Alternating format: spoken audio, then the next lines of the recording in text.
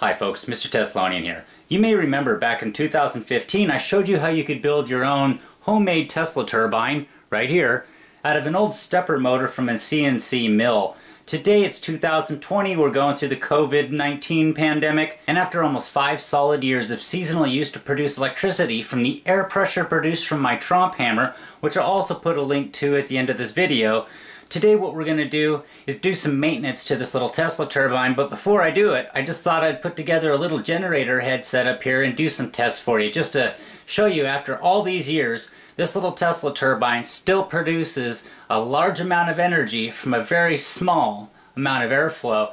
Let's go ahead and start this thing out and see how many amps we produce.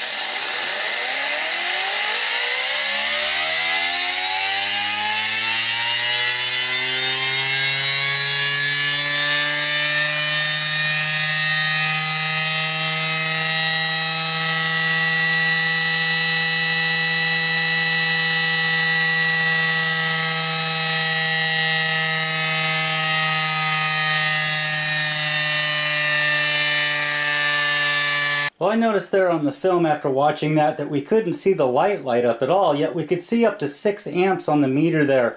I've got the meter set up for voltage. We're going to do our second test. I'm going to turn out a few more of the lights here. Hopefully we can see a little bit better the LED light up when we spin this thing up to full voltage. So let's go ahead and get this thing going and do a voltage test. I did see about 6 amps on that amperage test. Let's see how much voltage we produce.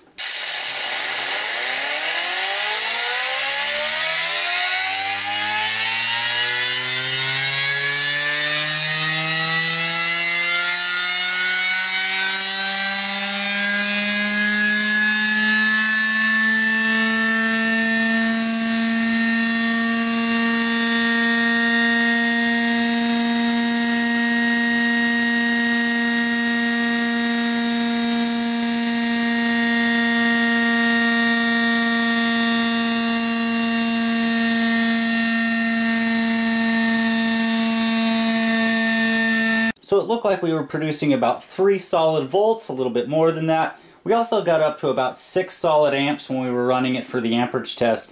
What is that, about 18 watts of production?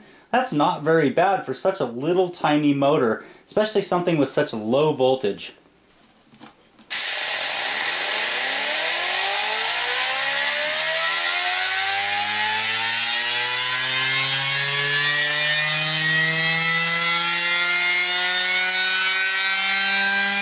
Starting to get quite a bit of water coming into the airline from the TROMPE hammer there.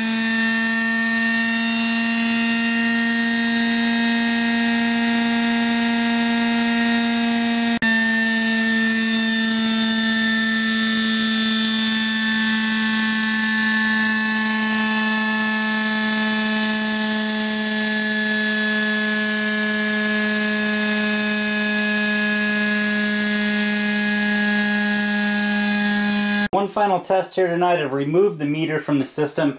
I'm going to go ahead and start killing all the lights while I'm talking to you. And then we're going to fire this thing up in the dark just to see how nice and bright that LED is. Let's go ahead and do that. Here we go.